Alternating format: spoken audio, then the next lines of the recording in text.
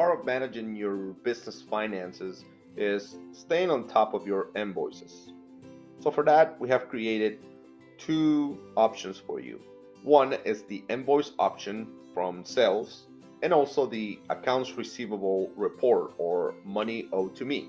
If I click on the account receivable report, I can see all of my invoices that are current and also overdue.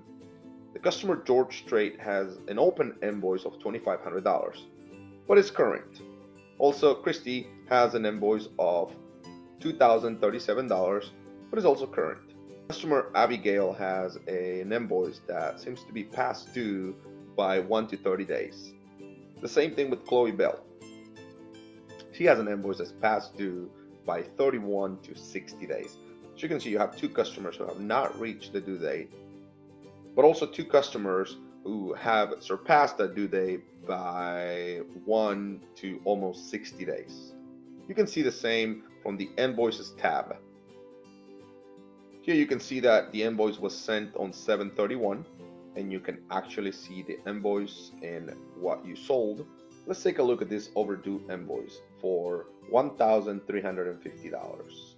The invoice was due on July 17, 2019. And after weeks of collecting and talking to the customer, you have finally reached a point where the customer has paid you. You can mark this invoice as paid. You can do the same with the rest of the invoices as they are paid. You can also send reminders. You can view the invoice. You can mark as paid, or you can also delete it.